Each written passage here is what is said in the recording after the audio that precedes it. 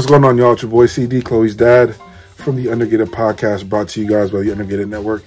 And today, it is episode 1, track 1 of CD's playlist, where we sit down and talk manga, manhwa, anime, and everything else in between. We'll review shows, talk about chapters of manga, and, just shoot the shit about our favorite shows and, what I'm reading, listening to, watching, and hopefully we can create a cool little playlist of 90s, 2000s, romance, sports, shonen jump type list of stuff that, that we like. So tune in. This will be real short weekly episodes where we can just, talk about a few shows and stuff that I'm reading and answer some questions that you guys might have about some stuff.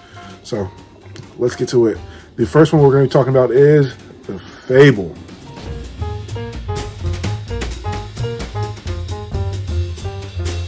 So the Fable is something I just picked up a couple weeks ago, and wow, it is a game changer.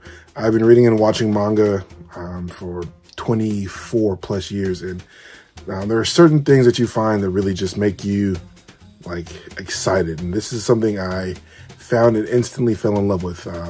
So the Fable is about an assassin duo who their boss lays off for a year. He tells them, hey, I want you guys to pack it up. You've hit your quota. I want you to go live skate-free in Japan, and there's one stipulation. You can't kill anyone. You can do whatever you want. Here's a whole bunch of money, but the one thing is you can't kill anyone. Now, the Fable, he's this famed assassin. He's kind of like the John Wick of Japan. He is known for either shooting people in their head or their throat, one shot, one kill, and getting out of the way. Other than that, they don't really know anything about him. His partner, on the other hand, is kind of like his driver. She is interesting in herself, but we figure that out later into the book. So the story drops you off with the two characters meeting with their boss. Like I said, he lays them off, and then you see them transitioning to their new life as brother and sister in a Yakuza home. So right off the bat, it gets interesting because the Yakuza don't know who these guys are. They just know that they're these famed assassins, so they want to test it. And the main character of the Fable, he is hilarious because he knows he's this crazy assassin, but he's really trying to live by this this rule of not killing anyone. So he goes out of his way to make it known that he could kill you in 6 seconds, but he's not going to. And in this story, you kind of see his character development from this guy who's only known for killing. And you see him go from just that to making friends, to getting a job, to trying to live his normal life to the best of his ability. But someone always is trying to make him go back into his assassin ways. If you couldn't tell by the clips, you could also tell Fable has a really interesting art style. It looks like an almost grittier, older type manga, but based in newer type time. So if you're looking at it, you're like, man, this might have something that came out in the 90s, but you'll see him rapping Mask Off by Future, or we're talking about this game or this sporting event that happened. So you can kind of tell it's like real times. And like I said, it also touches on COVID. So I love an anime or a manga that is present time where I can really relate to. So it's awesome. So you might ask, how can you catch the Fable? Currently, there is no anime, unfortunately, for it.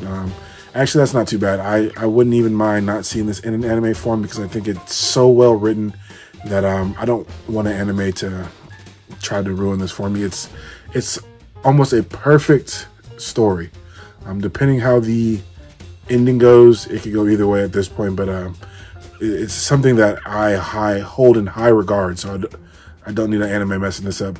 There are 2 live-action movies, I believe, so far. Post a clip here of it. Looks pretty funny. If I can find it English dubbed or English subbed, I'll definitely check it out. But as far as I know, it's just manga form or comic. Like I said, hard to find, but if you can find it out there, it's definitely a collector's item in my eyes, I'd see. So if you can find it, save it. If you find it for a good price, let me know, because I'm avidly looking for the complete set of it so far. Like I said, first course, 250 chapters. You can read that online, however you guys read your manga. Just look up the Fable. Part 2 is out now, 50 chapters. I did read somewhere that it's going to be ending in the next few volumes, so not too much Fable left. So if you're waiting for it to finish, wait for it to finish and check out the complete run. But if you're like me and you got to stay up to date, it comes out every couple months, honestly. A lot of places don't simulscribe it or whatever, you know.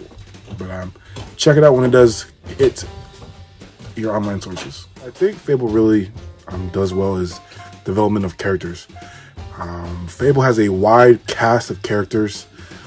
They pop in and out of the story, but the author does a really great job of explaining who they are, giving them a backstory. So when they come in, they're important. Each character plays a role in Fable becoming who he is and almost normalizing him as a citizen. There are some characters that cross his path that he deals with in a way that they might not make it back in the story, but there's also other characters that he deals with and he gives them a second chance at life because he isn't killing them off the bat. So the Fable really has a wide variety of cast of characters, and my favorite part about the cast of characters is you can almost find something that you relate to in all of them. They're a real eclectic bunch of people, and I think anyone reading the story can tell that the author put out a lot of time. So why should you read the Fable? Because, man, it's awesome manga, dope story, and it's something I haven't seen before. There's plenty of Yakuza, plenty of assassin animes and mangas out there, but this manga, the way it weaves the story in between the two and walks this line, I've never seen it done before. And like I said, it's one of the funniest things I've read, and it's like a realistic funny. I don't like something that's super out there that's supposed to make you laugh. Coop, this really reminds me of Coop from the pod. He hates stuff that like he knows it's supposed to make him laugh. Like they put that in there. This stuff is placed like just fits in the story so well that I can't help but laugh. So the story, the characters, the dialogue, the storytelling, and just the way it's written all makes this manga a top tier.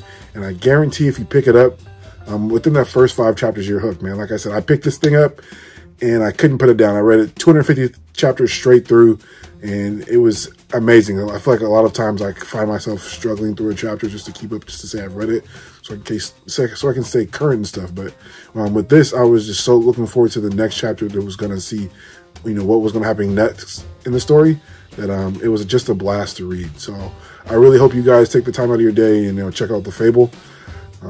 Unfortunately, I haven't been able to find hard copies. They do sell them on eBay.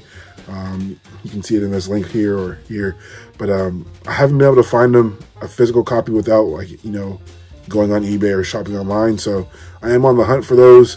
I might break down and buy them because these are something I'm going to want to have in my collection. Like I said, they are now the Fable's actually a top 3 manga in my category. So I wanted to start my show off with something special, and since this being such a new one that I found that I wanted to share with you guys.